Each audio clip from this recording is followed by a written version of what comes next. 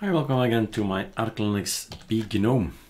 Maybe you've seen my video and saw that I'm very happy again on my GNOME system, since we have all keyboard shortcuts. Super Shift Return is here, and we have Super Q to kill everything, and so on and so on. Control Alt V for Vivaldi, etc, etc.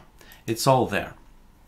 Now this video is about something I learned yesterday, making this new themed and tweaked and with all the keyboard shortcuts present GNOME. There is an issue. I had an issue, so I want to share that in this specific video. It's all about dconf. So I'm not gonna tell you technically what it all is. The internet is a big place. GNOME dconf, and you go and check what it all is. Oh my god, it's still on the version where you do not Google, but Bing your way around in the world, which is not the proper way to find things. So GNOME dconf, you have projects here, GNOME dconf project, manage users, etc. You just take a look. Just saying simply, it's a kind of database that's kept with the system, and it's going to, you can't open it. It's a compiled thing, so you get strange things in there, and it keeps all the data, all the settings in there. Something like, I don't know, like in Windows you have these registries and these hives and all that, so things like that. So a place where all the settings are kept. So keep on reading about it. But the thing is, and that's the point, I know all about this, but GNOME has something specific, something strange. When you go to Super Shift Return and Control H, I was all the time making a new dconf for the user here. So this file in here, you see all these ones and zeros and ones, it is true. You can't open this guy, it's just gibberish. The only way to open this thing is open it with dconf editor. So I've been working with this tool, dconf editor, and you can actually find stuff and look and search here things and etc.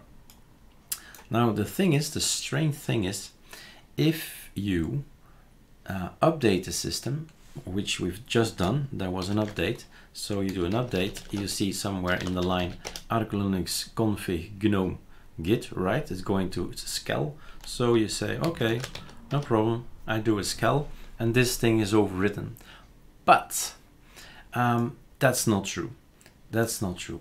You need to check that if it's true, right? So I've had it several times that the user database is not overwritten, some kind of protection, I don't know. It's really GNOME specific. So etc skel. So what I'm doing to really be sure that I get my last settings in, to actually click here and drag here, so you see the difference between the one and the other. And what do you know? Great for the tutorial. It's not the same.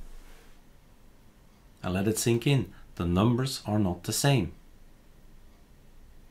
So the skel command, which is great for everything else, just does not cut it when you're talking about dconf and GNOME, right? So this specific file that you're having contains the old settings, so you'll never see the new stuff, which is in etc skel dconf user. So you need to do it manually. So okay, replace all, and just to be really paranoid, paranoia, yeah, that's the word. You need to again check, all right, now I have exactly the same thing, replace again, right? The strange thing for this matter is, if you delete the homeeric.config dconf user file, it just takes a while to just type or do something, press some buttons, hop, there it is again. It's magically reappeared. But the fun thing is, it's gonna be the old one again. Hours I've spent figuring that out. Okay, so now you know, GNOME settings, dconf user, manually copy paste it over. Once it's copy pasted, once it's there, it will not be replaced again with the old one, but if you delete it, it will become the old one again. Strange, right? As long as you know, knowledge is power. As long as you know, it's all fun. But this is something you need to remember if you want to work on GNOME and want to get our last settings in, because that's basically it. If you don't want to have our last settings in, no problem, right? Okay, cheers.